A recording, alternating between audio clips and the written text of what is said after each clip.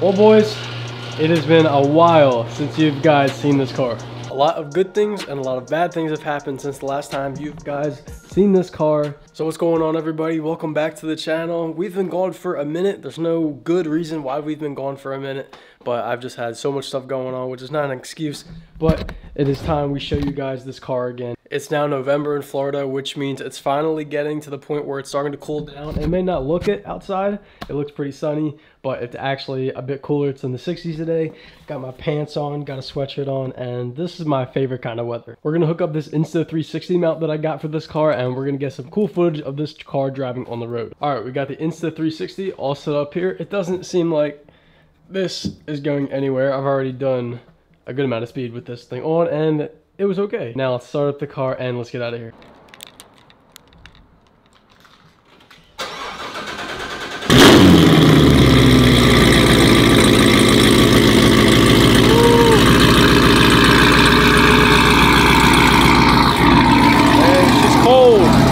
It's one of the colder days here. It's like we're having a little cold front in Florida. And the car can definitely tell it's cold outside.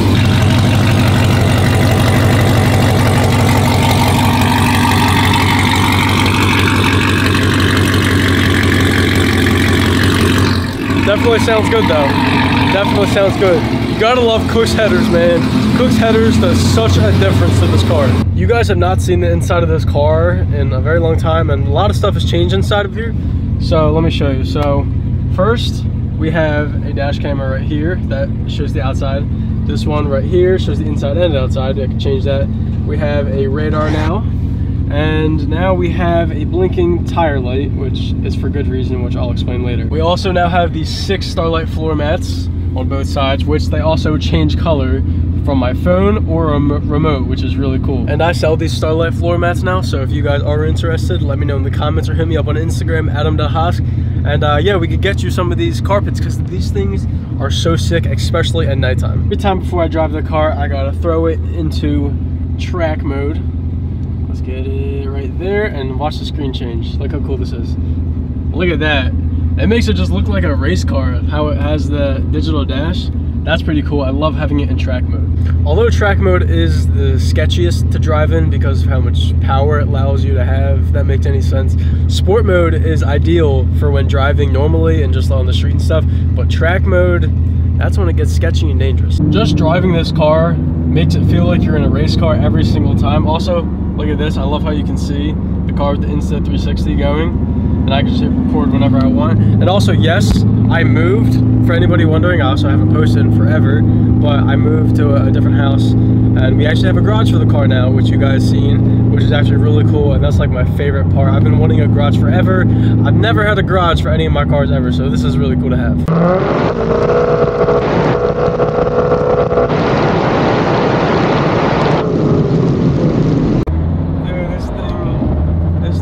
So insane.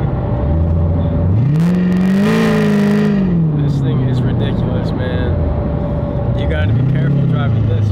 It's gonna get you in trouble. Oh my god. Now she's...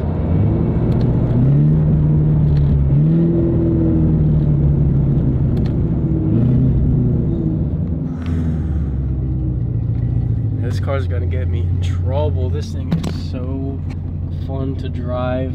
I wish you guys could experience it.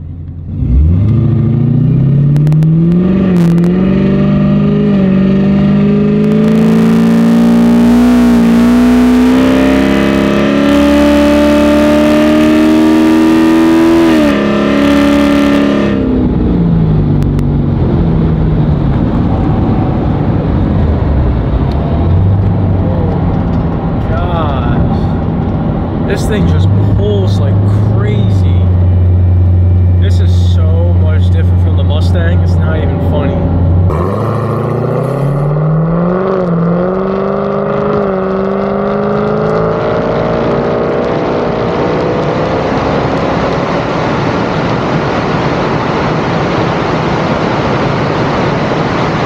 Double the power of the Mustang. There's another Corvette right there. There's Corvettes everywhere here, but nothing like this. This is a different level kind of Corvette than the normal ones around here. I live in a town where it's all old people, so they all have like C8s, but they're all like the base versions of the C8s. And then there's Stingrays, Grand Sports. There's not many Z06s, especially Batman Z06s like this one.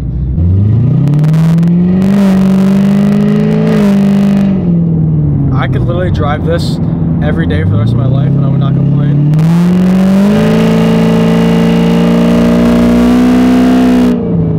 The only problem is how much gas this thing goes through. Like, I think I average 11 miles per gallon. That's not good. Oh my god, it's so easy to cut up too.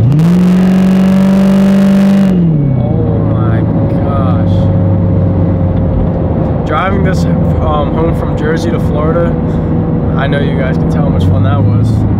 Looks like I can't go in there. Dang, you see that car? Full of airbags. Radar going off. Well, I was gonna film here, but it seems that I keep getting interrupted by all these people. So we're gonna have to move locations, so I'll turn this on. Never gonna get tired of that. That is for sure. Never gonna get tired of that. All right, we have now relocated to the new spot. This thing is also hella dirty, so please do not pay attention to that. I haven't washed it in like 2 weeks maybe. I mean, it looks good from afar, but nah, this doesn't look good from before. All right, so let me give you guys some updates of what's going on in my life and what happened with the car. First things first, I moved into a new house, not too far from my old one. Now for the car, I'm just gonna do a walk around and show you guys pretty much everything new on the car. So first things first, we have a new license plate. Batman 01. 01 I had to get, or else I couldn't get the word Batman there. I sat there at the DMV with the lady for maybe like 20-25 minutes of trying to figure out how I can get this license plate to say Batman, because surprisingly enough, a lot of Batman license plates are taken in Florida, so you have to kind of customize it to where nobody has it, and nobody has this one right. So that's pretty dope. Obviously guys, we have the Insta360 camera now. I've posted a few TikToks and Instagram reels with that. It's pretty cool to have. I like editing those videos. Come to the sides here. You might be able to see this, maybe not, if you have paid attention to this car. We have two different wheels here. So this is part of the reason why I haven't filmed in such a long time, and the wheel is hella dirty. But these right here are Forge Stars, and the reason we had to get that is because the passenger side wheel on that side of the car cracked. Originally, I just thought it was a hole in the tire because it kept losing air. So I brought it to the mechanic shop and my buddy took a look at it. It ended up being a lot worse than just a hole in the tire.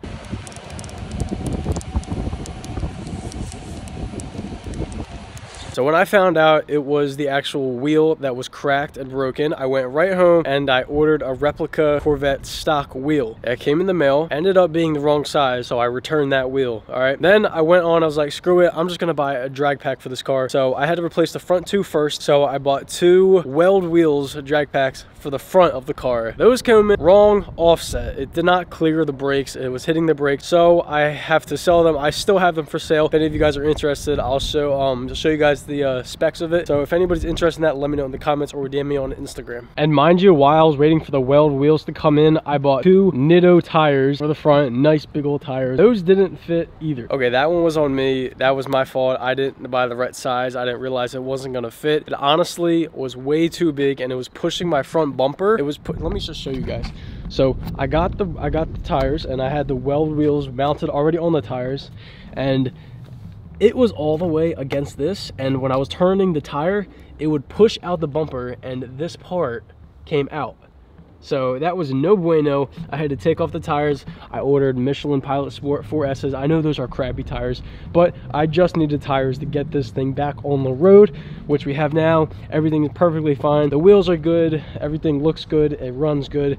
The front bumper is now back in place. It's not popping out anymore. That was the whole fiasco that I had to deal with, but we are back and better now. And if you guys didn't catch it in the last video, we do have a carbon front splitter on the car now. So yeah, it's been a minute. It's been a solid minute without filming with this car, and everything's finally put back together. Everything is good to go now. Now let's get into the part of the video that all of you guys have been waiting for and that you clicked on this video for. How was I able to afford this car at 21 years old? Now I know you guys are probably going to go in the comments and be like, this car is not worth $100,000, but back in 2015, a C7 Z06 3LZ package with all of the options, the red interior, the leather, everything that this car has, back in 2015, this car was ranging from the high 80,000s to the low 90s. So I just ranked up to 100,000 just for the video purposes, but still, that's a lot of money, and it's damn near almost $100,000. I'll make a video going into detail about every specific mod that is on this car and how much that all costs if you guys really want to. So let me know in the comments below if that's something you guys want to see. All right, let's get into the video. I know you guys have heard this before if you guys have been watching me for a little bit, but that was back when I had the Mustang. So I feel like it's time we make another one of these videos just to kind of like update on everything that's happened. All right, let's start from the beginning again. So originally when I was 16 years old, I bought my first car, which was a V6 convertible Mustang. I bought that myself. I bought all my cars myself. I paid for every single one of them. So the V6 convertible Mustang, first car, 16 years old, had it for maybe 6 months, 7 months, give or take, something like that. Got bored of that, sold that, went to New York City and bought my first actual, I guess you could say, muscle car, the first 5.0, the one that ended up getting hit and getting totaled. Long story short, about after 2-3 months of owning the first 5.0, I was at a dead still stop. Someone hit me going 50 miles an hour, car was totaled, tire flew out the back, the whole thing happened. I was without a car for maybe 5 months after that. Then I found the 5.0 that kind of took off this channel and all my social media stuff. That was the car I bought from Texas. I had that car delivered from Texas to my house in New Jersey. We've had that car for maybe 3 years, and then we got this. Basically, I've worked so many jobs and I didn't spend money like a normal kid would spend money.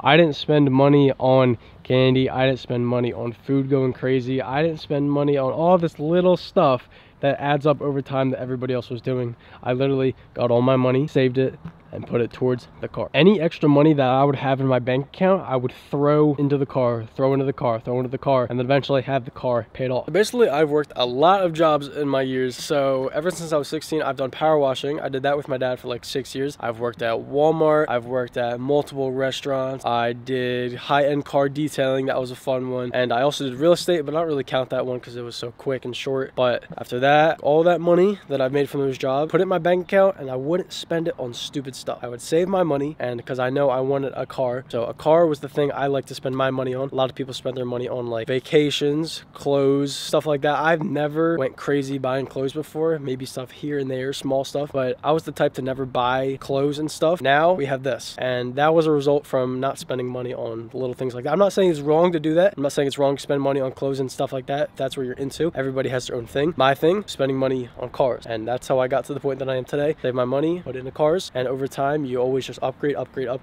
Went from a V6 Mustang to a 5.0 to a better 5.0, and now we have a C7 Z06, which I'm very grateful for. I also have a Malibu at home that we don't talk about enough, but then again, it doesn't need to be talked about because it's a Malibu. But this thing right here, this is what we worked for pretty much ever since we started working a job. Now, this car right here is also a very, very big asset and investment for me, because this right here is my business. I do YouTube and TikTok and Instagram, all that stuff for a living. This is where I make a lot of my money from. This is how I was able to afford this car, pretty much. Saving pretty simple stuff, just saving my money and putting it towards my cars. Working hard, don't be lazy, just work hard, go out and achieve your goals. That's what I did, and now we have this. But this is only the beginning, I guess you can say, because we are far, far, far from being done. We have a lot more stuff we need to do, not just with this car, but with other cars as well. We're talking a house, we're talking a garage, we're talking multiple cars. We got to get rid of that Malibu because we need something better than that. That was a lot of talking, and I'm sorry if I was just yapping like crazy. That's pretty much how it was done.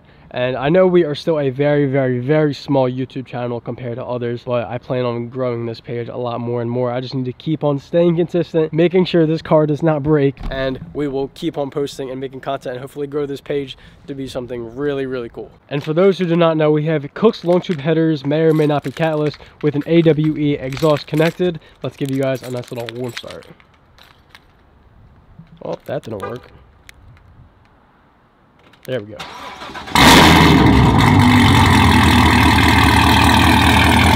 You guys want to see something pretty cool? So if we come over here, We grab this key right here. Come back here, leave the plate, leave the plate. Like this. Oh, look at that. Click it again. That way, if we ever want to get out of a bad situation, we have that. But I'm telling you, we're never going to get in a bad situation. That's only for recording purposes only. Alright, we got to click this back on because we need to make sure that the cops see a plate behind us so we do not get in trouble there. Keep that right there. And we'll put this right here that we can see what's going on. Some drive. Let's put the windows down for you guys so you can hear it a little bit. Hear this American muscle. Oh, wait a minute. We got to put this thing in track. First of all, there we go. All right. Let's let you guys hear this.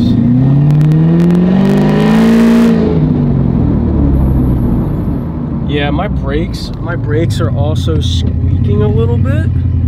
Not sure what that's all about. But we're gonna probably get that checked soon because we need to do a differential fluid change anyways. See, sometimes it squeaks, sometimes it doesn't. Very weird. Man, we just passed those cop horses. I didn't get it on video.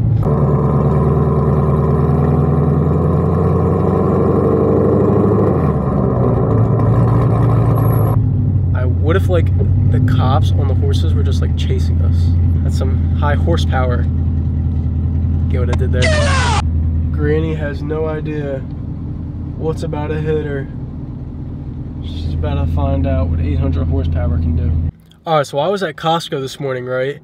And we got gas in my mom's car. It was $2.94 or something for 93 super gas, right? I'm at Wawa. Look how much super gas is here compared to Costco. See, $3.87 for 93, that's normal. That is like normal price for 93 super gas, but at Costco, $2.90 something cents. That's ridiculous. I'm going to Costco from here on out because that is almost like a whole dollar difference. I don't know. That's what I'm gonna start doing though. Got a little Mustang playing with us.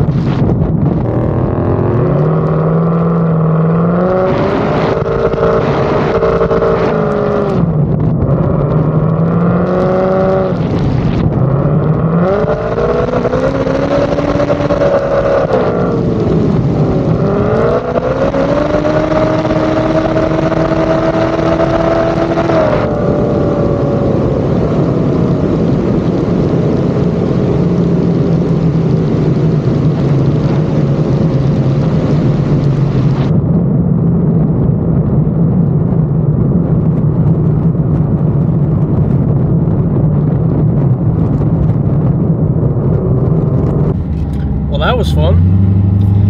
That was good times, good times. I love 5.0 owners, because I was one back in the day. Gotta love them, man, but never gonna get tired of this exhaust, dude. It sounds so good. Things just fly in here, though. Like, there's no cup holders, so things just kind of fly. Sometimes I feel bad for my passengers because it gets so hot on the passenger side because the long tube headers, I guess, is like right there or something. I don't know. It gets so hot on that side. They're always like, is the heat on? Is the heat seaters on? Like, nope, just the car.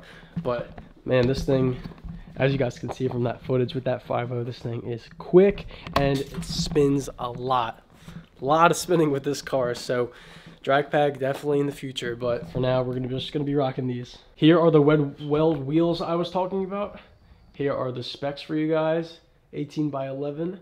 Anybody who may be interested in those wheels, hit me up on Instagram. It's at, or no, not it's, I almost said it's Adam 5.0. That's my old one, adam.hask. Make sure you guys hit me up if you want those wheels, and we'll talk price and whatnot. But we need to get rid of those. We also have, come over here, the old rims and tires. One of them is a cracked wheel, the other one is a good one. So if anyone's looking for a stock C706 wheel that's good and not broken, I have one for sale. If anybody wants that either, hit me up on Instagram.